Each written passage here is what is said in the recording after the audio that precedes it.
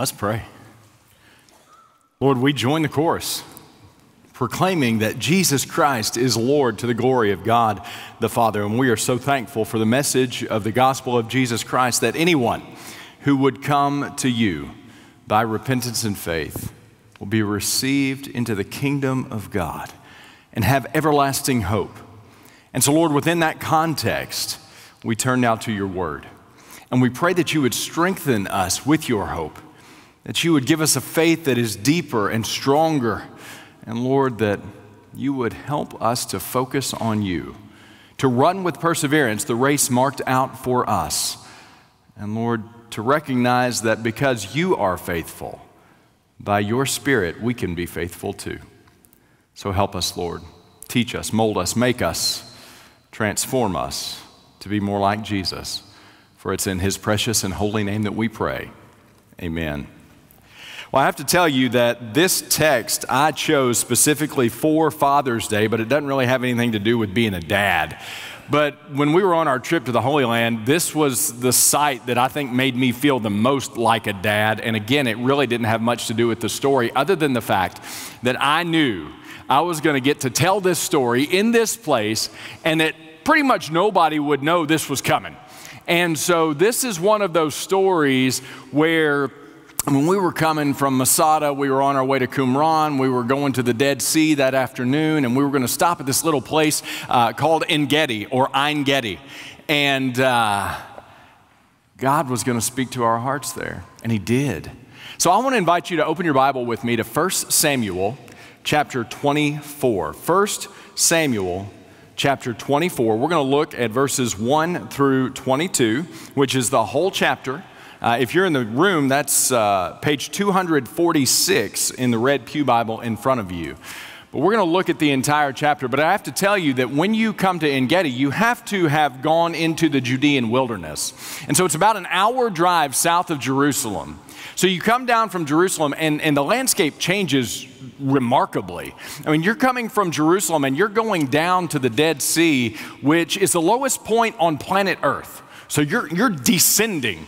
But you are also descending from pretty rich vegetation to the Judean wilderness. And I have to tell you, the experience of being in the Judean wilderness will give you more compassion for those who had to wander for 40 years in the desert.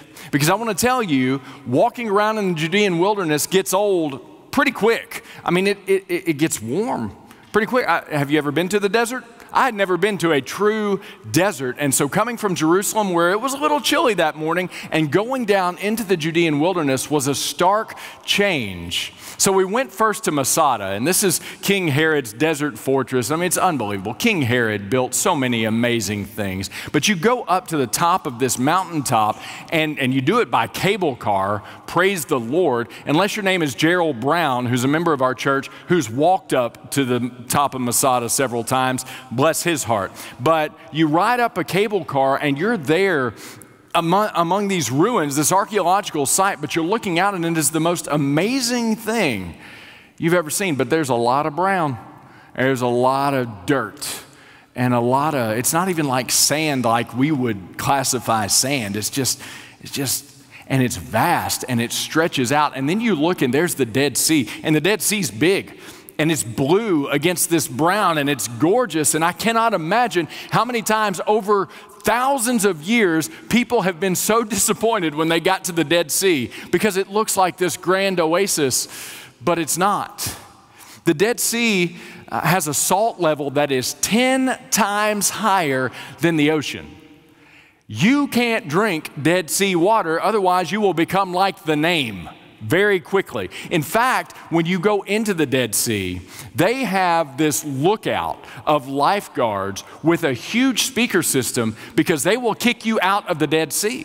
You are not allowed to float on your belly in the Dead Sea, because you might ingest some water. And if you do ingest some water, they have to render medical treatment immediately, because the salt content and the mineral content is so high. Now, that's great for your skin, and the mud's great for your skin. So we had people from our trip who were rubbing mud all over themselves. It was wonderful, but you couldn't drink the water. So you're out in the desert, and here's this huge sea stretching out before you, and you can't drink any of it.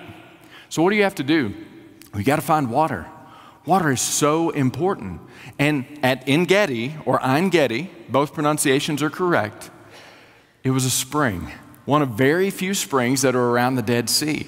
And so this spring at Ein Gedi had become a necessary stop for travelers through this region, literally for thousands of years. Not just people, animals too. I mean, this was a gathering spot, a true oasis.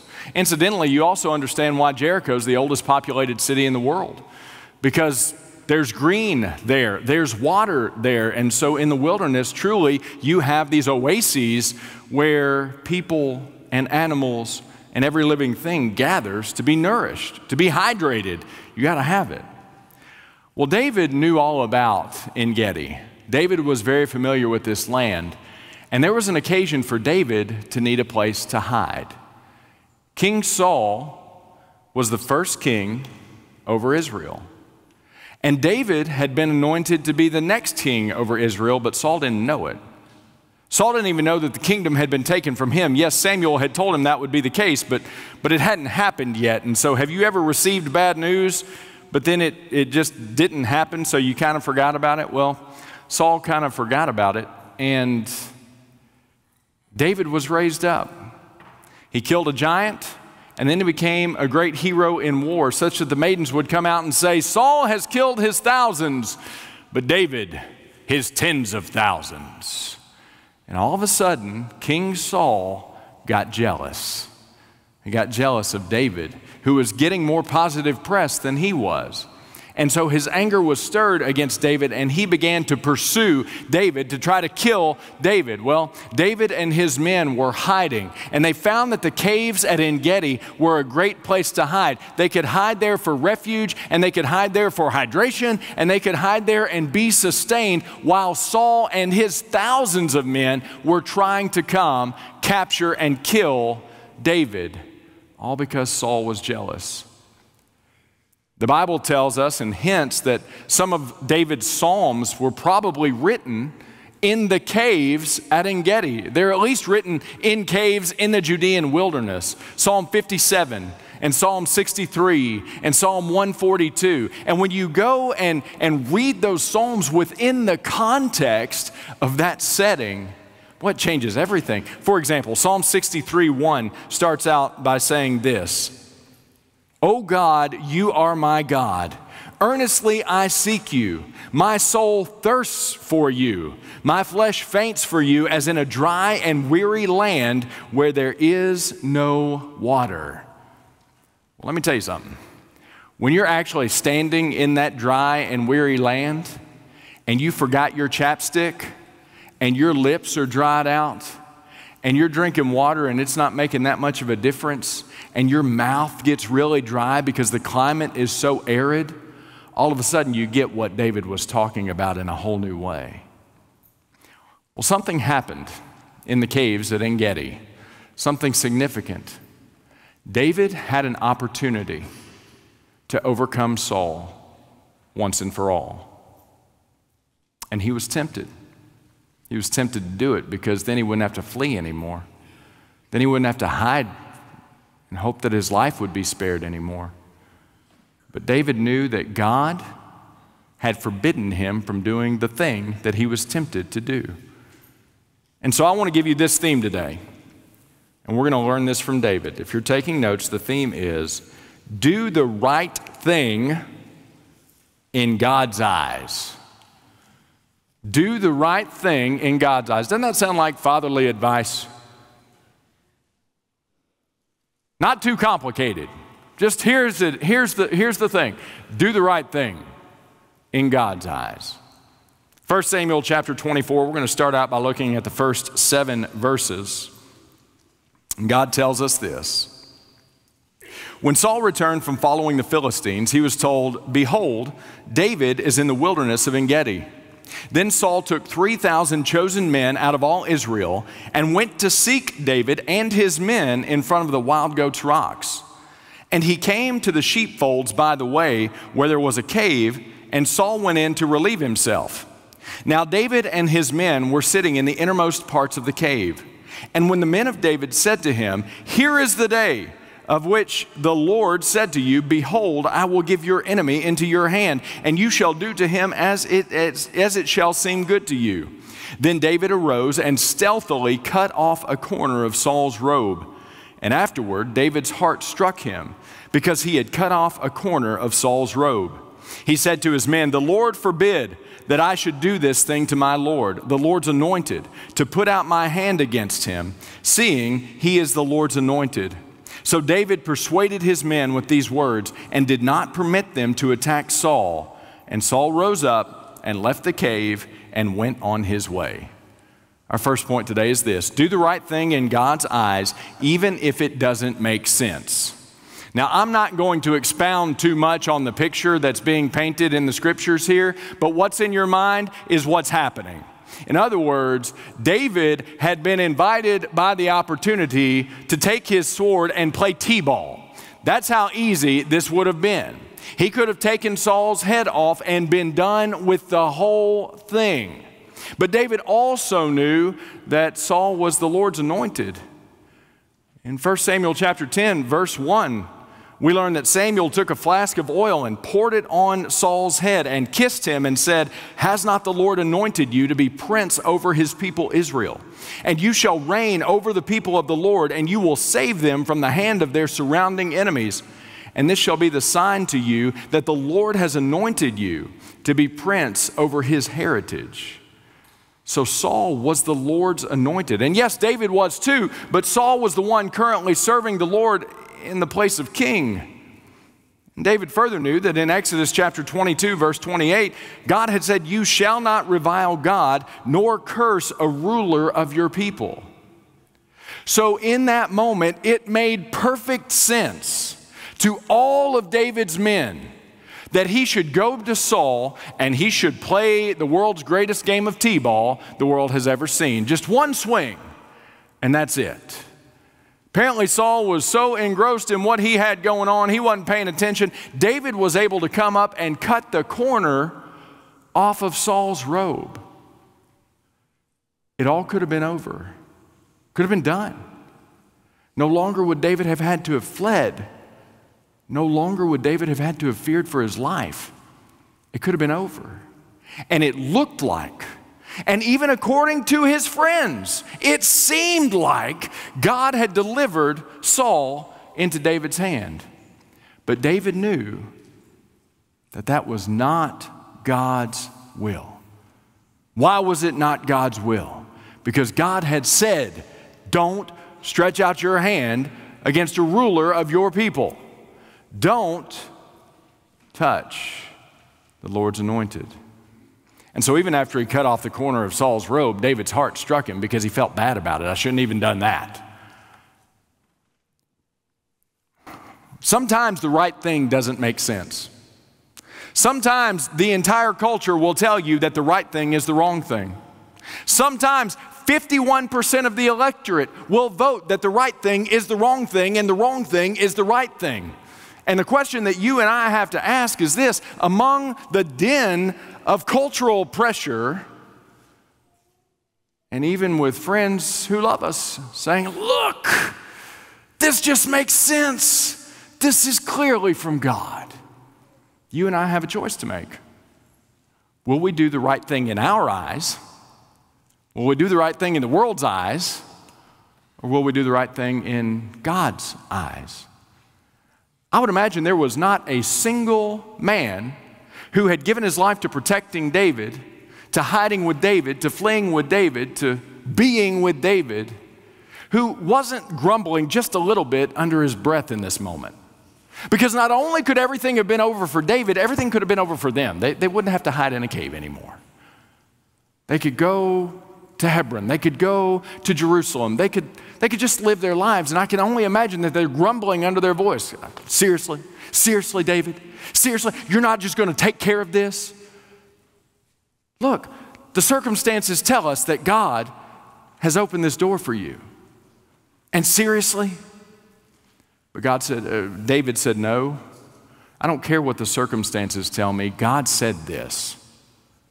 So I'm going to do the right thing in God's eyes, even when it doesn't make sense to you and even when it doesn't really make sense to me, if you want to know the truth. Twice in the Proverbs, in Proverbs 14:12 and in Proverbs 16:25, it says, "There's a way that seems right to a man, but its end is the way to death." Just because it seems right doesn't mean it is right. That's what happened in the Garden of Eden. Satan was good. He tempted Eve. At least Eve had to be tempted by a talking serpent. Adam, who had received the prohibition from God himself, was too dumb to say, "No, I'm not eating any of that." But what happened? The serpent tempted, and Eve looked at the fruit, and what did she see? This is Genesis chapter 3, verse 6. She saw three things: that it was good for food, that it was a delight to the eyes, and that the tree was desired to make one wise. Those are all good things. God designed her to need food. This tree is good for food. God designed her to appreciate beauty. It was a delight to the eyes. God designed her to seek wisdom. If you don't believe me, go read the first 7 chapters of Proverbs. It's very important. So those are all three good things. And so Eve started doing the math in her head. And it made sense. I know God said, but. And what's so interesting is that's the same pattern that the enemy has used ever since the Garden of Eden. He uses it still today. I know God said, but this just makes sense. Well, God's not asking us to live our lives according to what makes sense to us in the moment. Like this suit I'm wearing today. There's a meme going around right now, and it's a picture of Pee Wee Herman. How many of you are ancient enough to remember Pee Wee Herman? Right? You know, y'all grew up watching it? And the meme says, y'all grew up making fun of Pee Wee Herman's suit, and now this is what your son is wearing to go to prom. And now these pants are so tight on my legs. Who wears pants like this? But that's what's in style, right? It's what's in style. Don't laugh too much. Some of y'all wore bell bottoms. Some of y'all had more polyester on you. You were so flammable, you didn't even know it. But you looked good in the moment. Isn't it interesting? You can look back at pictures of you from just a few minutes ago and realize, what was I thinking? But we've all agreed that this is what is right in the moment. And you know what? Give it a couple years, it won't be right anymore. When my grandfather passed away, he had a closet full of ties. He worked for the Daily News. He wore a tie to work every single day. Closet full of ties. In my line of work, I wear a lot of ties. But when my grandfather passed away, all those ties had paisleys on them. I said, well, those will never come back in style again. Do you know that 3/4 of the ties in my closet have paisleys on them now, but I got rid of all the ones that did? See, things can make sense for a second. God is eternal. See the difference? So, first point, do the right thing in God's eyes even when it doesn't make sense. Look with me at the next paragraph, beginning with verse 8. Afterward, David also arose and went out of the cave and called after Saul, "My lord the king." And when Saul looked behind him, David bowed with his face to the earth and paid homage. And David said to Saul, "Why do you listen to the words of men who say, 'Behold, David seeks your harm'? Behold, this day your eyes have seen how the Lord gave you today into my hand in the cave. And some told me to kill you, but I spared you. I said, I will not put out my hand against the Lord, for he is the Lord's anointed. See, my father, see the corner of your robe in my hand? For by the fact that I cut off the corner of your robe and did not kill you, you may know and see that there is no wrong or treason in my hands. I've not sinned against you, though you hunt my life to take it. May the Lord judge between me and you. May the Lord avenge me against you, but my hand shall not be against you.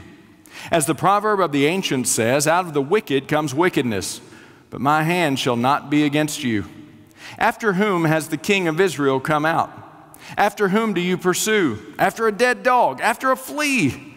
May the Lord therefore be judge and give sentence between me and you, and see to it and plead my cause and deliver me from your hand. Our second point. Do the right thing in God's eyes and trust God to be the judge. Do the right thing in God's eyes and trust God to be the judge. What does David say? 1 Samuel 24, verse 15, the last verse I just read. It's also at the bottom of your notes, incidentally. May the Lord therefore be judge and give sentence between me and you, and see to it and plead my cause and deliver me from your hand. Do the right thing in God's eyes and trust God to be the judge. You know, sometimes it seems like the wicked prosper, doesn't it? Sometimes it seems like those who are absolutely devoted to not doing it God's way seem to be prospering. They have all the money, they have all the fame, they have all the success. It seems like we're the dumb ones, right? We're committed to doing it God's way against the tide of cultural pressure, but it seems like everybody who's not committed to doing it God's way or is committed to doing it against God's way seems to be enjoying all of the wonderful things. Well, the Bible actually speaks to that. There's two Psalms that I want you to write these down, and it's easy to remember. It's Psalm 37 and Psalm 73. Both of those. Psalm 37 is a psalm of David, and I'll read you a portion of it. He says, "Fret not yourself because of evildoers. Be not envious of wrongdoers, for they will soon fade like the grass and wither like the green herb. Trust in the Lord and do good. Dwell in the land and befriend faithfulness. Delight yourself in the Lord, and He will give you the desires of your heart. Commit your way to the Lord. Trust in Him, and He will act. He will bring forth your righteousness as the light and your justice as the noonday. Be still before the Lord and wait patiently for Him. Fret not yourself over the one who prospers in his way, over the man who carries out evil devices. Refrain from anger and forsake wrath. Fret not yourself. It tends only to evil. For the evildoers shall be cut off, but those who wait for the Lord shall inherit the land. In just a little while, the wicked will be no more. Though you look carefully at his place, he will not be there. But the meek shall inherit the land and delight themselves in the abundant peace." What's David saying? Play the long game. Play the long game. It's easy to have success for a moment. Play the long game. Psalm 73, this is Asaph. Read you a portion of that. He says, "Truly God is good to Israel, to those who are pure in heart. But as for me, my feet had almost stumbled. My steps had nearly slipped. For I was envious of the arrogant when I saw the prosperity of the wicked. For they have no pangs until death. Their bodies are fat and sleek. They are not in trouble as others are. They are not stricken like the rest of mankind. Therefore pride is their necklace. Violence covers them as a garment. Their eyes swell out through fatness. Their hearts overflow with follies. They scoff and speak with malice. Loftily they threaten oppression. They set their mouths against the heavens, and their tongue struts through the earth. Therefore his people turn back to them and find no fault in them. And they say, how can God know? Is there knowledge in the Most High? Behold, these are the wicked, always at ease. They increase in riches. All in vain have I kept my heart clean and washed my hands in innocence. For all the day long I've been stricken and rebuked every morning. If I had said, I will speak thus, I would have betrayed the generation of your children. But when I thought how to understand this, it seemed to me a wearisome task until I went into the sanctuary of God. Then I discerned their end. Truly, you set them in slippery places. You make them fall to ruin. How they are destroyed in a moment, swept away utterly by terrors. Like a dream when one awakes, O Lord, when you rouse yourself, you despise them as phantoms. What is Asaph saying here? He's saying it looks good for a minute, but it's not going to end well. Play the long game. Make the decisions now that will work out better 10,000 years from now. We have that choice. I can either do what's right in this moment, recognizing that what is right in this moment will likely change pretty quickly. The tides of culture, they shift like shifting sands, right? The winds blow in different directions, and in one moment something's wonderful, and the next moment something's anathema. So you can play the short game and keep trying to change, or you can trust the one who is the same yesterday, today, and forevermore, and do what's right in his eyes. And let him be the judge in the end, because incidentally, he is, and he will be. And every one of us will give an account, not to the culture, but to him. I do what's right in his eyes. Verse 16. As soon as David had finished speaking these words to Saul, Saul said, "Is this your voice, my son David?" And Saul lifted up his voice and wept. He said to David, "You are more righteous than I, for you have repaid me good, whereas I have repaid you evil. And you have declared this day how you have dealt well with me, and that you did not kill me when the Lord put me into your hands. For if a man finds his enemy, will he let him go away safe? So may the Lord reward you with good for what you have done to me this day. And now behold, I know that you shall surely be king, and that the kingdom of Israel shall be established in your hand. Swear to me, therefore, by the Lord, that you will not cut off my offspring after me, and that you will not destroy my name out of my father's house." And David swore this to Saul. Then Saul went home, but David and his men went up to the stronghold. Last point. Do the right thing in God's eyes and leave the outcome to him. Do the right thing in God's eyes and leave the outcome to him. King Saul, having lost the protection of God, having had the Spirit of God removed from him, died a pitiful death. He really did. You can read about it in 1 Samuel chapter 31. He died a pitiful death. The Philistines had come against him, and he knew he was beaten, and he didn't want to say that I got beat, so he fell on his own sword. And then he asked an Amalekite to finish the job. What about David? Well, you can read the account in 2 Samuel chapter 5 that David was anointed king over Judah and over Israel. He reigned from Hebron, then he reigned 33 years from Jerusalem. If you go with us to the Holy Land, you're going to go to the city of David, and you're going to look at David's palace, at least the foundational ruins of David's palace. And you're going to look at the city that David established. And you're going to see David's name still stands. There's a big major road in Jerusalem. It's called King David Street. We're staying pretty close to it. His name still stands. God established his throne forever. Jesus Christ himself is of the line of David. And Jesus reigns forevermore, such that one day every knee will bow in heaven and on earth and under the earth, and every tongue confess exactly what our choir sang to us in the anthem today. Jesus Christ is Lord, to the glory of God the Father. So, we have a decision. Temptations are going to come. Have y'all found that? They're going to come. Will we do what is right in our eyes?